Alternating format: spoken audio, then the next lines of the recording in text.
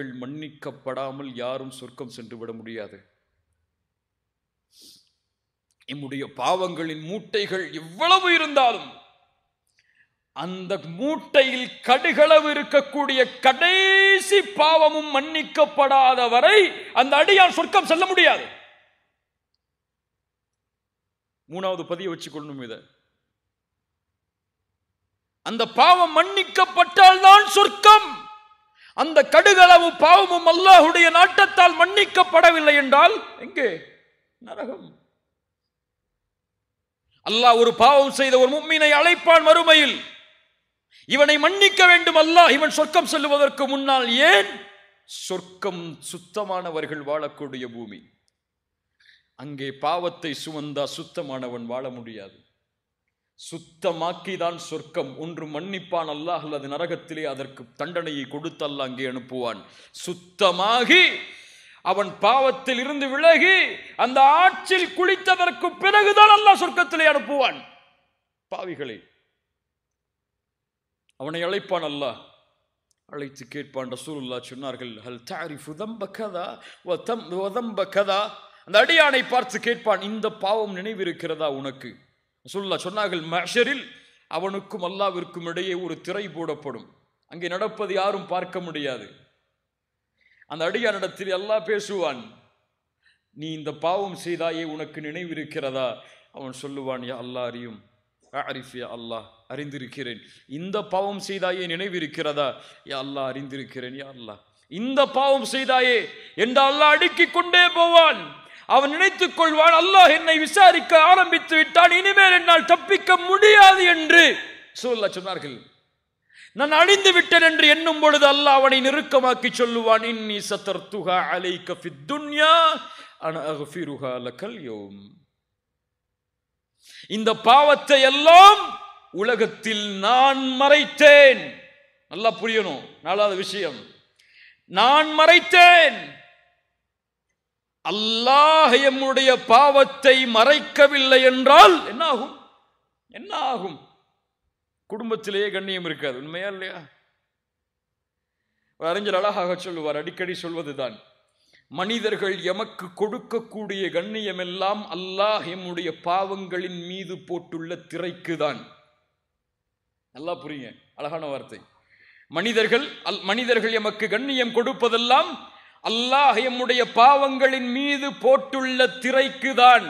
எப்போது அல்லாஹ் அந்த திரையை நீக்கி விடுவானோ போச்சு எல்லா கண்ணியமும். துஇஸ்ஸு மன் தஷா வ துதில்லு மன் தஷா. நாடியவர்களை கண்ணியப்படுத்துவான், நாடியவர்களை இழிவுபடுத்துவான். அந்த அடியானை அல்லாஹ் நெருக்கமாக்கி சொல்லுவான், இந்த உலகத்திலே இந்த பாவங்களை நான் மறைத்தேன், இங்கும் மறைத்திருக்கிறேன். அன அக்ஃபிருஹா லகல் யௌம். இந்த நேரத்திலே அதை நான் மன்னிக்கிறேன் செல். அப்படி மன்னித்தால்தான் சொர்க்கம். பாவங்கள் மன்னிக்கப்படாமல் யாரும் சொர்க்கம் நுழைய முடியாது. அல்லாஹ் மன்னிப்பானா அல்லது அல்லாஹ் தண்டனையை கொடுப்பானா? அல்லாஹ்வுடைய கரத்தில் இருக்கிறது. நம்முடைய அமல்களை கொண்டு அல்லாஹ் முடிவு செய்வான். கண்ணியத்துக்குரியவர்களே, வாழ்வு முடிவதற்கு முன்னால் அல்லாஹ்விடத்திலே திரும்பியாக வேண்டும் அடியான். வாழ்வை முடிப்பதற்கு முன்னால் அல்லாஹ்விடத்திலே அவன் திரும்பவில்லை என்றால் அவன் ஒருபோதும் அல்லாஹ்வை சந்தித்து விட முடியாது. வானத்திலேயே தூக்கி வீசப்பட்டு விடுவான் அவனுடைய உயிர் கபரை நோக்கி. மன் ரப்புக்க பதில் சொல்ல முடியாது, ஒமா தீனுக்க பதில் சொல்ல முடியாது, முஹம்மது ரசூலை குறித்து கேட்கப்படும் கேள்விக்கு பதில் சொல்ல முடியாது. பாவம் தடுக்கும். ஆம், பாவம் எல்லாவற்றையும் தடுக்கும். நன்மையை தடுக்கும், குர்ஆனை தடுக்கும், தொழுகையை தடுக்கும், வாழ்வில் வரக்கூடிய எல்லா வழிகளையும் அடைத்துவிடும் பாவம். எப்போது ஒரு அடியான் பாவத்தில் இருந்து விலகி அல்லாஹ்வை நோக்கி செல்கிறானோ அவனுடைய எல்லா வாசலும் உடைக்கப்படும். அவன் செல்லக்கூடிய வழியில் ஒன்றை செய்கிறீர்கள், தடை வருகிறது என்றால் முதலாவது நினையுங்கள், என் பாவம் அதற்கு தடையா? எதற்கு நான் தௌபா செய்யாமல் இருக்கிறேன்? ஏன் அல்லாஹ் எனக்கு சிரமத்தை கொடுக்கிறான்? யோசிக்க வேண்டிய முதல் கேள்வி அது. கண்ணியத்துக்குரியவர்கள், இந்த ரமதான் வருகிறது. ரமதானில் தௌபா செய்யலாம், ரமதானில் பாவ மன்னிப்பை தேடலாம், ரமதானில் தொழுகலாம், ரமதானில் குர்ஆனை ஓதலாம், ரமதானில் அல்லாஹ்விடத்திலே நெருங்கலாம் என்று எண்ணி ரமதானை நோக்கி எதிர்பார்ப்பவர்கள் அல்லாஹ்வை அஞ்சிக் கொள்ளட்டும். ரமதான் எம்மை அடையும் என்பதற்கு எமக்கு எந்த உத்தரவாதமும் கிடையாது. நாம் எழுதி வைத்த சொத்தல்ல அது. அல்லாஹ் நாடினால் ரமதான், அல்லாஹ் நாடவில்லை என்றால் சென்ற வருடம் இருந்து இந்த வருடம் ரமதானில் இல்லாதவர்களை போன்றுதான் நிலைமையும்.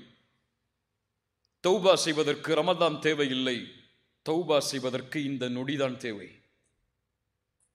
இந்த நொடியில் திரும்பினால் அல்லாஹ் எம்மை முன்னேற்றுவான். வணக்க வழிபாடுகளில் அல்லாஹ் முன்னேற்றுவான். இந்த உலக வாழ்வில் கண்ணியத்தை அல்லாஹ் தருவான், வெற்றியை அல்லாஹ் தருவான். செல்லும் இடமெல்லாம் வாழ்வில் அவனுக்கு கஷ்டங்களும் சிரமமும் இருந்தாலும் அவனுடைய வாழ்வை அல்லாஹ் மகிழ்ச்சிப்படுத்துவான். எப்போது பாவங்களில் தொடர்கிறானோ வமன் அஅரத அன் திக்ரி ஃபஇன்ன லஹு மஈஷத்தன் தன்கா, அவனுக்கு நெருக்கடியான வாழ்க்கை தான் இந்த உலகம் முழுவதும். அல்லாஹ் பாதுகாப்பானாக. அல்லாஹ் ரமதானுக்கு முன்னால் அல்லாஹ்விடத்தில் திரும்பிய நிலையில் ரமதானை அடையக்கூடிய வாய்ப்பை அல்லாஹ் எமக்கு தருவானாக. யார் தௌபாவோடு ரமதானை வரவேற்றார்களோ அவர்கள் ரமதானை கண்ணியப்படுத்தியவர்கள். யார் பாவத்தோடே ரமதானில் நுழைகிறார்களோ அவர்கள் ரமதானை ஒருபோதும் கண்ணியப்படுத்த முடியாது. ரசூலுல்லாஹ் சொன்னார்கள், யார் ரமதானை அடைந்தும் அவர்களுடைய பாவங்கள் மன்னிக்கப்படாமல் ரமதான் அவர்களை விட்டு கடந்து செல்கிறதோ அவன் நாசமாகுவான். எத்துணை சாபங்கள் பழைய ரமதானில் எம் மீது ரசூலுல்லாஹுடைய இந்த வார்த்தைகள் விழுந்ததோ அல்லாஹ் அறிவான். படி விழுந்திருந்தாலும் லா தக்கனத்து மிர் ரஹ்மத்தில்லாஹ், ஏதோ ஒரு வாய்ப்பு உங்களுக்கு முன்னால் இருக்கிறது. மரணத்திற்கு முன்னால் தௌபாவை நோக்கி விரையுங்கள். குல் யா இபாதியல்லதீன அஸ்ரஃபு அலா அன்ஃபுஸிஹிம் லா தக்னது மிர் ரஹ்மத்தில்லாஹ் இன்னல்லாஹ யக்ஃபிரு ذுனூப ஜமீஆ இன்னஹு ஹுவல் கஃபூருர் ரஹீம் வ அனீபு இலா ரப்பிக்கும் வ அஸ்லிமு லஹு மின் கப்லி அன் யஅதியகுமுல் அஸாப் ثم لا تنصرون واتبعوا أحسن ما إليكم واتبعوا أحسن ما أنزل إليكم من قبل أن يأتيكم العذاب بغتة. திரும்பி வாருங்கள், அல்லாஹ்விடத்தில் உங்களை ஒப்படையுங்கள், அல்லாஹ்வுடைய குர்ஆனை பின்பற்றுங்கள். திடீரென்று உங்களுக்கு அல்லாஹ்வுடைய வேதனை வருவதற்கு முன்னால், திடீரென்று மரணம் உங்களை தொடர்வதற்கு முன்னால், திடீரென்று மலக்குல் மௌத் உங்களுக்கு முன்னால் காட்சி தருவதற்கு முன்னால். இங்க அப்பாயின்மெண்ட் எல்லாம் கிடையாது. எப்போ வருவார் எப்போ வரமாட்டார்லாம் தெரியாது. அது இரவுடைய நேரமாக இருக்கலாம், பகலுடைய நேரமாக இருக்கலாம், உங்கள் மனைவி இருக்கலாம், குழந்தைகள் இருக்கலாம். யார் இருந்தாலும் எதை பற்றியும் அவருக்கு கவலை இல்லை. வருவார், ஒன்று ரஹ்மத்துடைய தோற்றத்தில் அல்லது அதாபுடைய தோற்றத்தில். அவரை உங்களுடைய பார்வை பார்ப்பதற்கு முன்னால் அல்லாஹுவை பார்க்க வேண்டும் என்ற எண்ணத்தில் தௌபாவை நோக்கி விரையுங்கள். இந்த வசியத்தை முதலாவதாக எனக்கும் பிறகு உங்களுக்கும் ஆக்கிக் கொள்கிறேன். அல்லாஹ் ரப்புல் ஆலமீன் பாவங்களிலிருந்து வெளியே வருவதற்கு அல்லாஹ் எமக்கு உதவி செய்வானாக. வெளியே வந்த பாவங்களை மீண்டும் தொடராமல் இருப்பதற்கு அல்லாஹ் எமக்கு உறுதியை தருவானாக. ரமதானை கண்ணியத்தோடு வரவேற்பதற்கு அல்லாஹ் ரப்புல் ஆலமீன் எனக்கும் உங்களுக்கும் அருள் செய்வானாக.